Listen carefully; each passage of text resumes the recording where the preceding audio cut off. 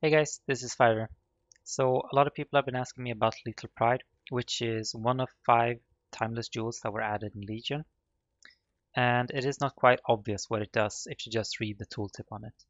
So I figured I'd make this short video and explain what it does and how it works. So Lethal Pride works in a way that it changes the surrounding modifiers within this radius. So these smaller nodes get extra strength on them. This one gets 2 extra strength, 2 extra strength, etc. These smaller named nodes get 4 extra strength, and the keystone nodes get an extra modifier at the bottom of the tooltip. So you'll see this one gets 4% increased life, 20% increased melee damage, regen, stun duration, leech, etc. Now, it doesn't always give you the same modifiers, and there are 3 factors that determine what modifiers you will get. The first one is where you place it. So since different nodes give you different modifiers, then placing it on different spots in the passive tree can change how good it is for you. So when you get one of these, it's always a good idea to try it in all the different jewel sockets that you're using. Now the second modifier that determines what you get from it is the number on it. On this one, I have 17,168, for instance. But if I were to change it, if I were to use a Divine Orb on it, you'll see that the number changed, and I will now get different modifiers.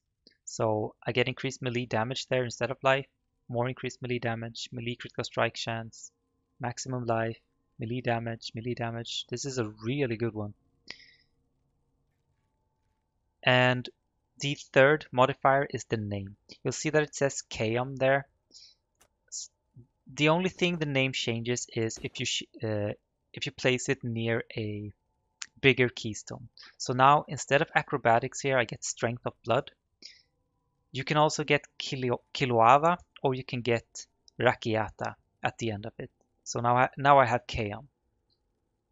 These are the only 3 factors, and it is impossible to know in advance if you're buying a Lethal Pride that will be good for you or not. And the only way to know for sure is to get one, like get the cheapest one that you can find and use Divine Orbs on it until you find a good one.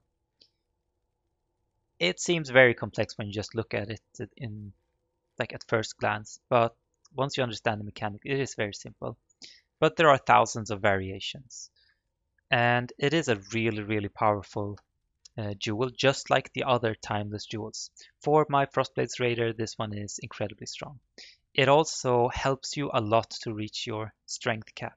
If you look at how much strength I would get from this one, you'll see that it gives me, well, 70 extra strength. Now, I think that is really it. It isn't more complex than that. So I hope this was somewhat helpful to you if you were wondering. Thank you for watching, and I don't know. Thank you for watching. Goodbye.